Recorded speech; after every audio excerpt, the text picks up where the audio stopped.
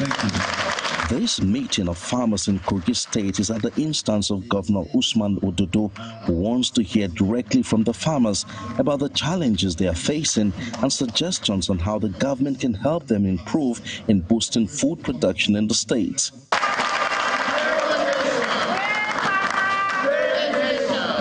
Stakeholders in agriculture, farmers, top government functionaries and legislators in the state are all at the glass hall of the Government House, Lokoja, for this meeting, which they hope will mark a significant milestone in the collective journey towards agricultural excellence in the state. As we deliberate on the challenges and opportunities before us, the Commissioner for Agriculture in the state reminds the gathering of the pivotal role agriculture plays in the socio-economic fabric of any society, which is not mainly on occupation, but a livelihood of the community, economic growth, and nourishing the nation. We will work closely with financial institutions to enhance access to credit and financial services for our farmers and agri-businesses, ensuring they have the necessary resources to invest in their operations and expand their productivity. One after the other, the farmers state some of the challenges facing them in the sector and offer suggestions to the government on the way forward.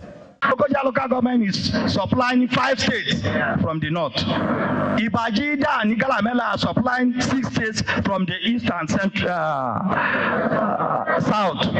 Please help us out.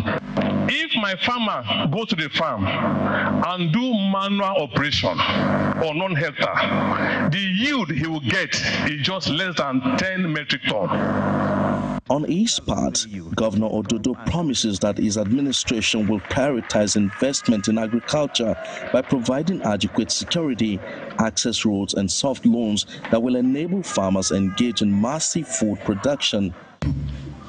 We are committed to working with you to find a lasting solution to the highlighted problem. In addition to address the challenges, let us also utilize the opportunities that line up before us, because agricultural sector holds immense potential for job creation, poverty alleviation, and economic development.